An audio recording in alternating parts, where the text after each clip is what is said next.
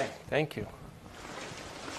So again, thank you to the organizers for the invitation to come speak here today. It's been really thought-provoking meeting thus far, and the session last night also threw me into an existential crisis about what I'm supposed to be doing with my life in science and questions I should be answering.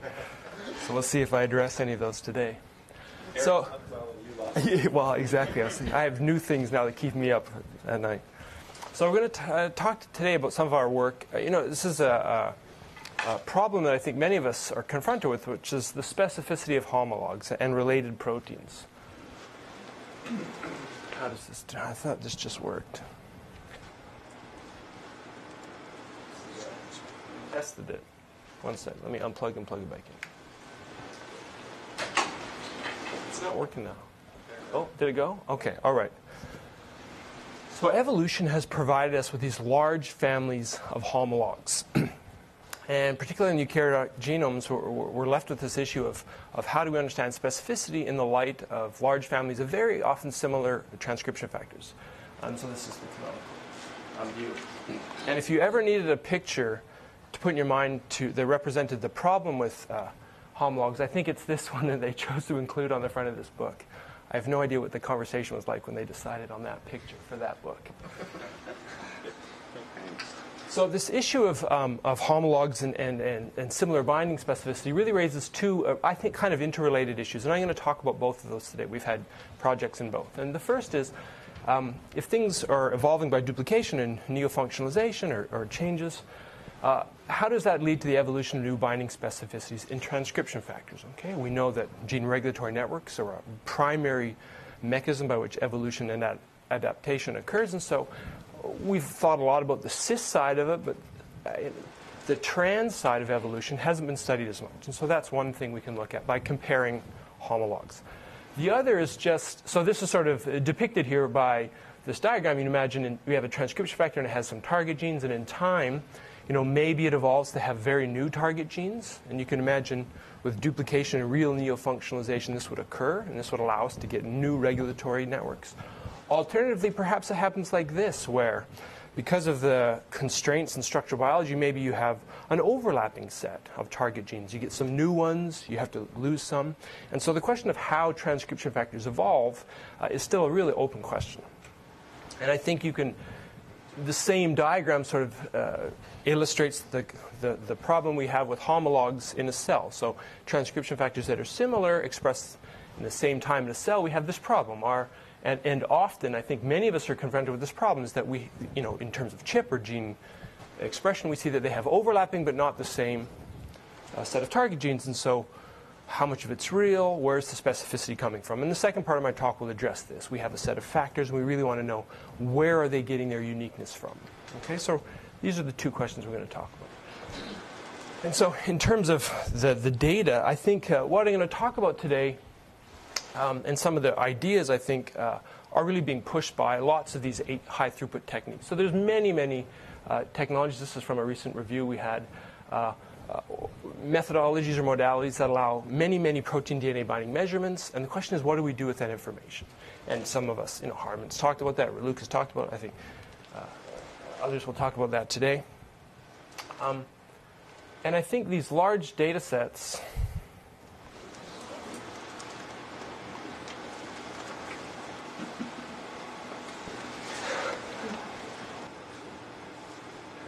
I'm just going to. Oh, that's really delayed, isn't it?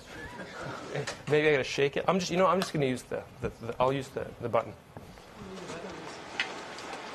I don't know. I'm going to work then. Oh, okay. All right. Let me just talk about this. Yeah, it's fine. It's fine. So I think that the issues that come from these, I want to talk about the insights you can get from these rich data sets. They're very rich, and I think sometimes the simple models we derive actually mask some complexity that I think is really interesting. All right. And that's going to relate to these issues with simple models. And then the last part of the talk, I want to talk about how we should design these experiments so that I can really learn the models from the data. So I'm going to talk about two stories today, two short stories that hopefully will keep your attention for 10 minutes and 10 minutes. So the first is evolution of zinc fingers. So this idea of how we can use these rich data sets to understand evolution transcription factors. And this is a paper that came out a couple years ago. This is a work with me, and I started in Martha Bullock's lab where I was a postdoc and finished in my lab now at BU. And the last one is on regulation of pathogen sensing. And this is very unpublished data because we just got the data last week, so you're going to see the very rough and ready look at the data and some of the problems we're confronted with. Okay, so evolution. Thank you. This may work? Okay. I'll chat when I go. So the zinc fingers, this is a huge family. Massive expansions of zinc fingers have occurred throughout many, many organisms. And one of the reasons we know about them is they have an interesting modular binding fold. So what I mean by that is individual fingers tend to recognize sets of, so here's the amino acids, sets of sort of roughly triplets, okay? And this has allowed us to use them to set up companies, to design zinc fingers, and obviously this is being, CRISPR is pushing this into a new direction now, so maybe we won't use this as much, but it's still a big business. But it's also allowed evolution to use the same principles, which is duplication and modularization and change of these modular reader heads to get new specificities, okay?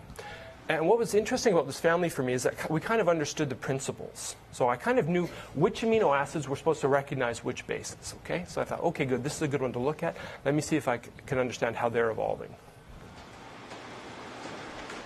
So we started in yeast. Yeast has a really cool family of many, many factors for which there's only two. So it's a simple zinc finger model, okay? So you have two reader heads. And because of genome duplications, we have these families. And so I organized, these are all the members. I organized them by their canonical recognition residues. So the residues that I know mediate specificity, I said, well, let's put them into groups that should, by what we understand, bind the same DNA. Okay? And then the ones here, so there's two proteins here, and I put the line here to demarcate those that resulted from a relatively, not that recent, whole genome duplication in yeast. And so they're very similar paralogs. So then the question I have, and I sort of zoomed in on one of these families. There's 5 proteins here that should bind the same DNA. I said, do these bind the same DNA? Do they bind different DNA sites, the same DNA sites? And how do they deviate from the canonical model? So we had these really rich data sets. Some of this was from Martha's lab and some was from Tim Hughes' lab in a big yeast compendium paper. And they measured the binding specificity using a universal PBM. So this is protein binding microarray. They have all possible apmers encoded in overlapping fashion, and they can do very comprehensive measurements to small k-mers. And this was good because these factors actually bind small k-mers. So this is a really nice data set for these factors. Now, when you take this really rich data set, instead of looking at logos, I said, well, let me look at the whole rich data set. So if I compare the binding of 2 proteins, I can look at it visually like this. So every one of these dots is an apmer. And an apmer is assigned a fluorescence value, and so we can plot those, okay? And so this is the whole landscape. So up here, yes? So each probe is not an apmer, right? So no. So how do you know which apmer does it bind, or do you just assign it to all yeah. apmers in the probe? Yeah, you look at all apmers, you look at the median fluorescence intensity associated with each apmer. Each apmer comes in many, many different sequence contexts, and so it's a median intensity for all the probes on which that apmer occurred, yeah. So this is a technology that's been around 10 years, and they've been, yeah. So I'm confused about something. Sure. So these instances are all within the same yeast genome, different genome. Oh, okay. Let me go back. Yeah. The slide before. Even her. Yeah. With this. So Members these are all yeast from Saccharomyces cerevisiae, and these are 5 individual genes, and I've organized them together because they all have the same canonical amino acid recognition positions. The DNA on the array is completely synthetic. Yeah, we're good. Is there another question? Yeah. Yeah, so is there a good reason why you don't just plot the probe intensities against each other, why you go to these medians of A? Sure. Because the probe intensity, the probes are 32 base pairs long with a primer, and they're a composite probe of many overlapping apmers. So I could do that, absolutely. But then what I'm looking at, I would have to deconvolve anyways and say, right? So Well, it would tell you directly how different the measurement says the binding of these 2 guys are to the probes. it would certainly say, I could definitely look at the distribution of the probes, and then say I did that, and then I said, oh, look, there's something over here that's bound strongly by this factor but poorly by this factor. then I would have these probes 32 base pairs long, and I wouldn't know what in it was important. So I'd have to do some deconvolution anyways. So I could do both. Is that clear? Because it's many, many potential binding sites. No, that's totally clear. It's just that Yeah, I yeah. don't know how much of this sort of mismatch Yeah. from these 8-mer games that you're playing rather than... Yeah, I can show you because we actually measure KDs for individual AIMers, and it agrees well with the fluorescence. Yeah, we do EMSAs to validate the binding energies, yeah. And then actually in the last part of the talk, I'll show you for these new factors, we do exactly what you want. We made binding sites in constant flank regions, measure the intensities of those where we've changed the binding sites and did the distribution. So we play the game with whatever data sets we have. This was available for us. Okay, so basically what I'm going to talk about today is there's richness in this data that I think is not captured by the simple PWM model. Okay, so I have these 5 factors. I know this is a little grainy. This is from the Hughes Lab paper. This is just the logos that I originally saw. When I came to this, I knew something about zinc figures, and I thought, those seem kind of similar, but are those differences that I see in the logo actually real? In other words, is there more there than meets the eye? So we took the 8-mers, we simply correlated them and said, do they group into specificity clusters? And sure enough, we did some measurements on our own. So COM2 is actually this one. MSN2, MSN4, these close paralogs are here. And this is it. And then these members had multiple measurements from papers from Martha, from Tim, and ourselves. And it was clear they had 3 different specificity groups that didn't quite, to me, track with the motifs. Okay, so maybe the motifs weren't learned right. But we looked a little more. And so if we scatter these 8-mers like I just showed you, you can start saying, well, let's look at these specific spots that are specific to one of the factors and not the other. So we came up with an algorithm to determine a p-value for difference. And so I'm just going to tell you that for the purposes of this talk, these yellow ones are COM2 specific. In other words, they're much more preferred by this factor than this factor. These purple ones are preferred by this factor. And then we have some common sites. And so I said, well, let's look at the binding sites and say, what's different between these? And we see this actually throughout the family. So here's comparisons with COM2, and here's with USV1. Okay. And when you look at them, you see that there's clear differences. In other words, the common probes look like the consensus we expected. The MSN2 preferred ones here in purple have a really distinct GC selection here. And then these yellow ones have a different biology. You have corresponding plots for repeats? For repeats? If you repeat MSN2 twice, what will be the plot? Yeah, it's almost a perfect diagonal. We have that. I don't have it here, but I have it on my computer. I could show it to you later. Yeah. Yeah, they're very tight. In fact, what I have is MSN2, MSN4, which is the close paralog. That looks like a tight diagonal. Yeah. Trevor? Yeah. So how did you generate these bottom logos? I mean, you probably had some 8-mers which were not exactly aligned. Yeah. This was actually just from the 8-mers, we just sort of aligned them and look at the frequencies. It's very rough and ready to get a sense for the specificity difference. Yeah. And so to get to your point, one of the things I wanted to know is whether these differences were real. And so we measured of this 8-mer, we measured the binding KD by EMSA and saw that this difference in fluorescence between these is about 10-fold KD, and this is about a 10-fold KD. So we knew these differences we were seeing were at least real in an equilibrium binding sense. Okay? Is that clear? Okay, so these are real. We can pick them out, and the question is, how do they get here? So this is what confused me in terms of the evolution. These things, for all intents and purposes, should be binding the same DNA sequence. That's the model we know for zinc fingers, but they don't. So why not? So the first thing I said was, well, let me look at the sequence alignment across different yeast species. And I'm glossing over some data here. We actually cloned these from many, many different yeast species, and we did the experiments, and they were all the same. So they hadn't diverged for about 200 million years. So within these groups, the specificity was conserved. And so we found that in one of them, there was this conserved piece of protein outside of the canonical zinc fingers. And so it hadn't been discussed much that protein outside the zinc fingers would mediate specificity. And to me, this is the take-home slide for the richness of the data. And this, I don't have an algorithm that demonstrated why what am I trying to say? What am I trying to say? This was just an aha picture to me that demonstrated something interesting about the data. So we took these zinc fingers, we mutated this little peptide. So it's basic here. We mutated it to some acidic amino acids. And what you saw is those specific amino acids for COM2 vanished. And now we have a much more correlated specificity here. Importantly, the affinity to these consensus spots didn't really change. In other words, there was a modularity zinc finger binding where you could mutate selectivity to just some sites. So there's a part of the protein that said, oh, you can expand your specificity to now recognize new sites. So we can imagine, in terms of evolution going this way, we gain some basic tail that now allows us to select a new set of sites, but we can still recognize the old sites. Right? So we don't have to throw the baby out with the bathwater. We can just gain new specificities. What happens if you do the mutation the other way around? What do you mean by the other way around? If we... Change Oh, that's a good point. So if we took MSN2 and added that basic tail, it doesn't work. I don't gain that specificity. So it must mean that there's additional amino acids that allow it to be permissive for that. And I tried and I couldn't figure out what they were. So there's still hidden mysteries even within this, yes. I can break it, I can't make it.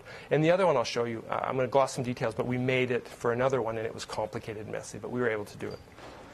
Okay, so, and again, this is just the equilibrium binding. I'm going to skip over that in the interest of time. So here's our model, that you had a zinc finger binding mode which could recognize the common sites for this family. And at least one of the members gained a new peptide, along with some other magic amino acids that I don't yet understand, that allowed it to bind new sites. And in terms of Remo's interest, where everything's it can be thought of in terms of a minor groove interaction, we actually think that that's what's going on.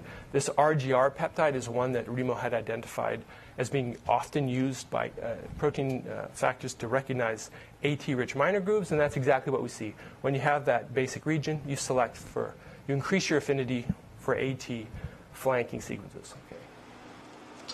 So there was this other family member. I'm going to just gloss over the details and tell you, here's our other model. So this is all published now.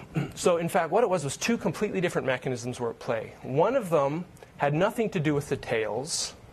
We lopped the tails off, and it was almost a complete line. And again, I can show you how tight those fits are. And the other one was a bunch of amino acids that allowed the fingers, we think, to change orientation. Okay?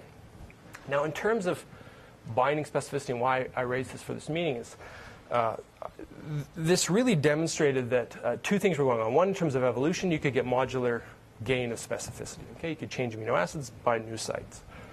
In terms of the richness of the data, we would miss this. And if I hadn't sort of looked at the data set and said, well, what are these off-diagonal points, made mutations, looked at the movement of the rich data set, I think I would have missed this. And so to me, this is just a demonstration why we've been spending a lot of time looking at these kind of scatter plots and rich data sets to understand specificity. Okay. 10 minutes? Okay. So here's very new data. So this is a project now that we're doing in the lab. And the project is to understand the regulation of pathogen sensing.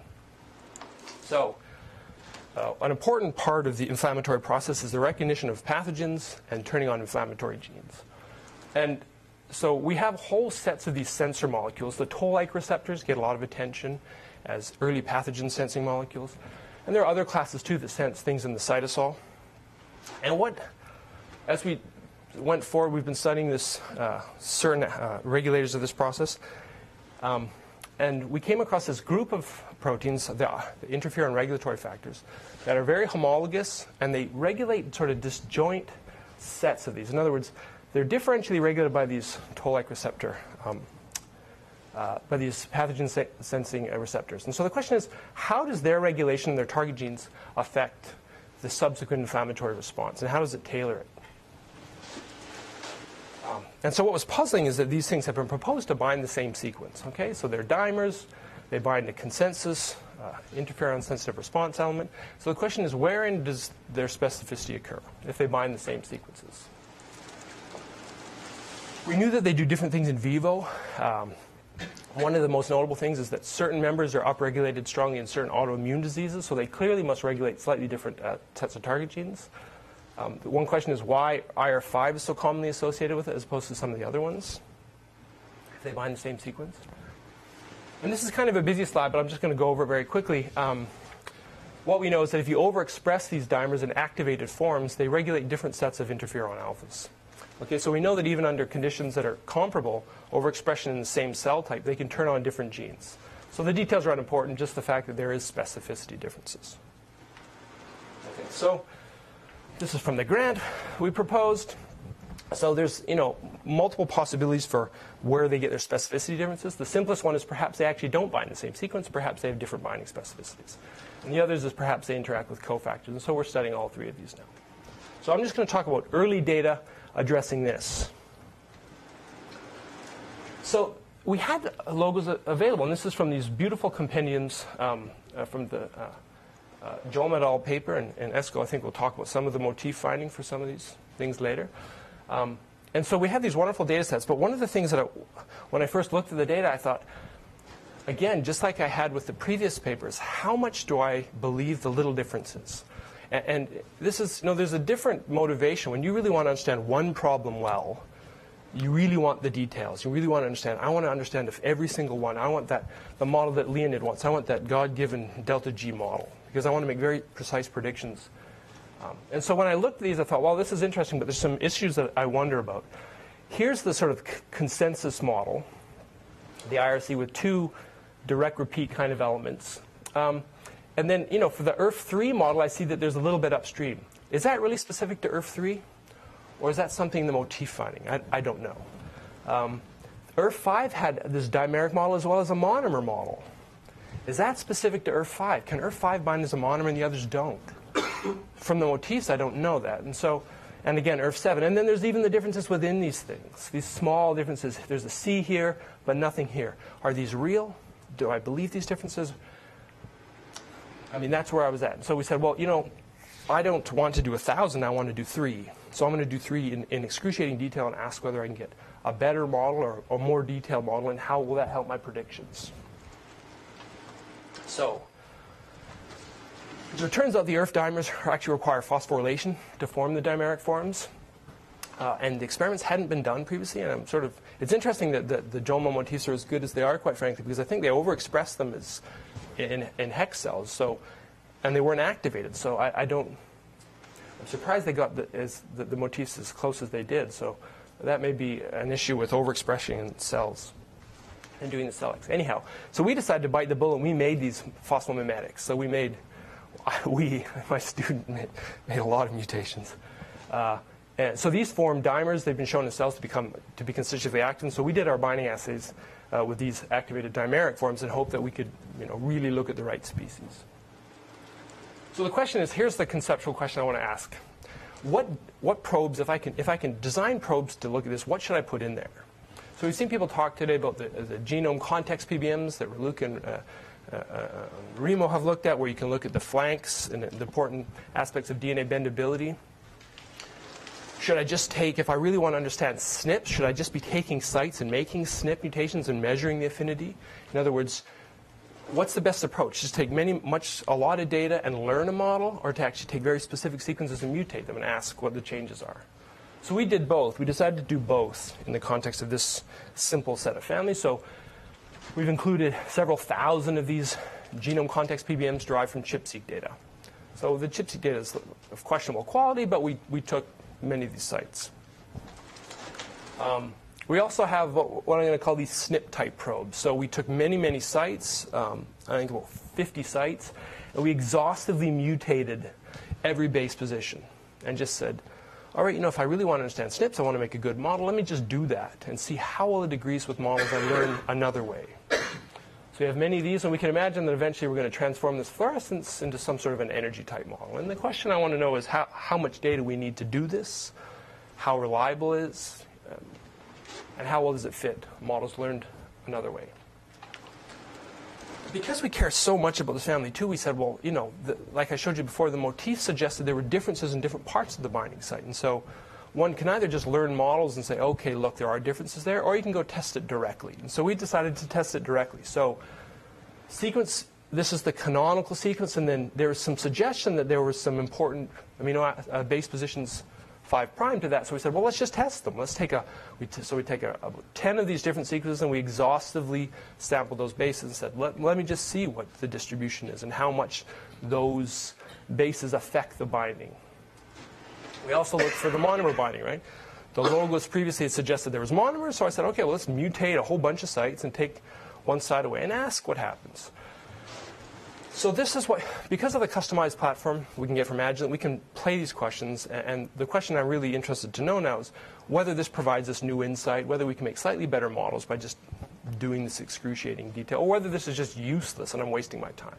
So I'll know either way in about a month after we finally chewed through all the data, but I think it'll be worth it. So here's, in the last couple minutes, I'm just going to give you a brief overview of what the data looks like. Again, we just got it last week. Clearly, when we scatter these, so this is the PBM data, and here we haven't used 8-mers. These are just like the SNP sites, so it's the same sequence flank context, very directly comparable measures, and we see these. So this is one experiment replicated over 10 replicates, but we'll be doing multiple experiments and replicating over those as well. And I'm not going to have time to talk about. We're also going to do this at multiple concentrations to get a better feel for, because obviously these are single concentration measurements. We're going to do it at a couple different concentrations of the protein to see whether we can interrogate, different affinity ranges doing. And we've published previously on the utility of this. Importantly, we see there's clearly IRF-specific binding, demarcated by these strong off-diagonal components. So there's clearly sites that are specific to ERF7 here. So ERF7 binds these, ERF5 doesn't, and vice versa. And the question we really want to know now is, with really good models, can we understand that interferon data I told you about before?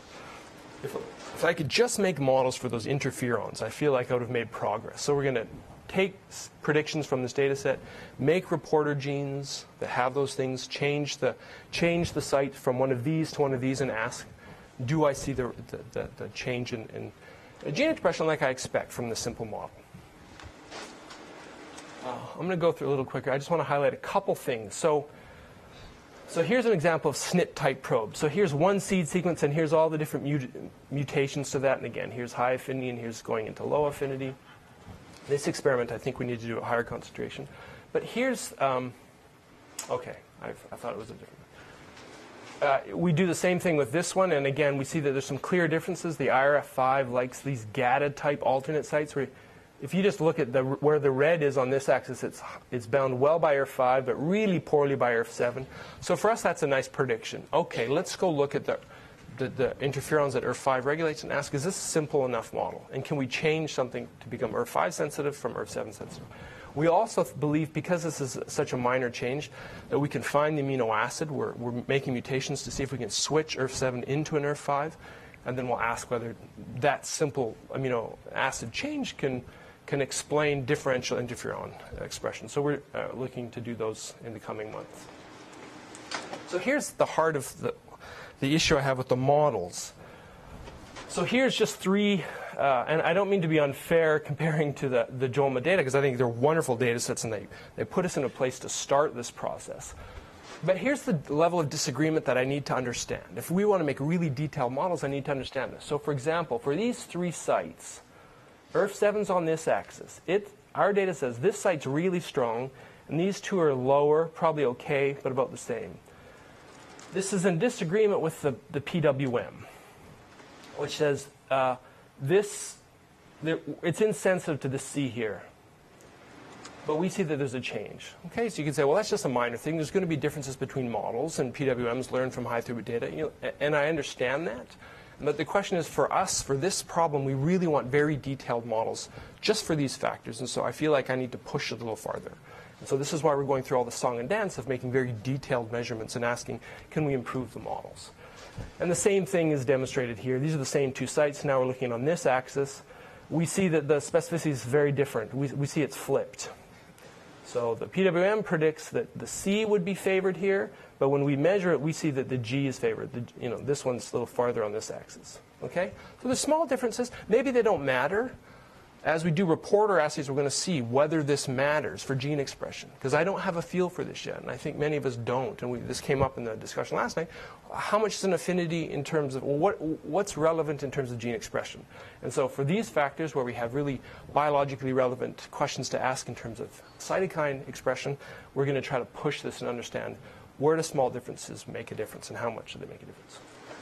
Okay, I'm just going to go ahead. So again, I talked about testing things like monomers and stuff. We also looked at the flanks, and so this is just early looks at. We clearly see that these positions have an effect. Okay, so let me just wrap up right here. So I think that, again, these rich data sets sometimes are not, I think by just, if you care, I think looking deeply at the data and asking, does the simple model really explain everything I'm looking at, particularly for close paralogs?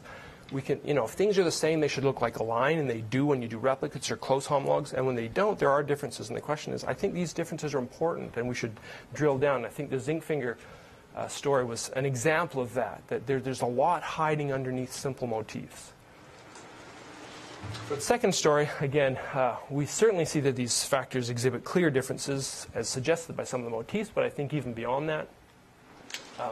And that we're really trying to understand whether customized PBMs for factors we care about can provide more insight and better models that will allow us to get more precise predictions for the gene regulatory impact and the role of SNPs on these things. Okay, in summary, so this work was done by, all the IRF work was done by Kellen, a graduate student in my lab, and Brian was a technician who helped finish up the zinc finger story, and that was done with Martha Bullock while I was still a postdoc. Okay, thank you very much.